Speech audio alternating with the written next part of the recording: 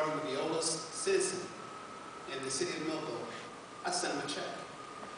I sent him a check because it's the senior citizens here in this city that have worked all their lives to make Millville what it is. There wouldn't be a motorsports park if it had not been for the senior citizens who labored when they were making nothing practical. So what I would do, I would actually send each one of them. I would start with the seniors and let it come on down the line to those who are paying taxes in this city who feel as though they've been mistreated unfairly.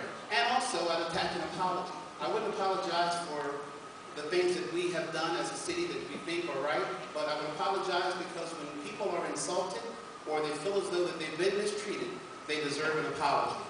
If there was $5 million less that we had to work with, in tough times leaders lead, and the public will vote on May 12th. They will vote, and hopefully they will elect people that they trust to represent their city, and people that will make the right decisions, and people who are committed to the people in this community. So in tough times,